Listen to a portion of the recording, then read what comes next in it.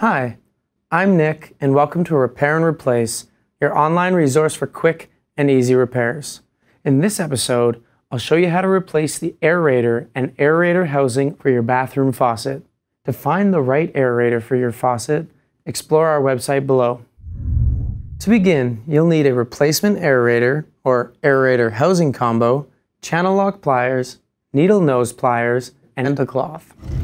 Aerators are found on the tips of all faucets. The tiny holes add air bubbles and diffuse the water, giving it a softer feel. Also, aerators restrict the maximum flow rate and will conserve the overall water use.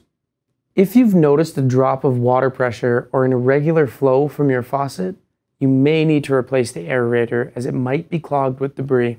You can replace both the aerator and housing all at once, or just the aerator if you have a decorative styled faucet.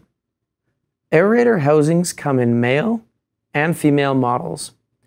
Male aerators have external threads and female aerators have internal threads.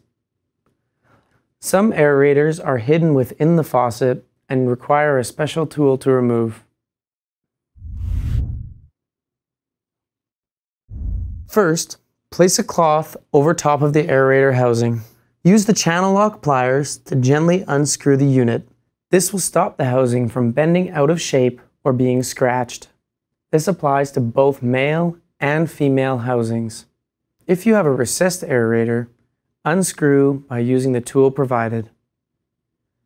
Now remove the old aerator along with the rubber gasket. If the gasket sticks inside the faucet, use the needle nose pliers to pull it out. Now pop the new aerator into the original housing and place the new gasket on top. If you're replacing both the aerator and the housing, then grab your new unit. Finally, screw the housing back on and hand tighten. If you found this video useful, hit like. To keep up to date on Repair and Replace, please subscribe.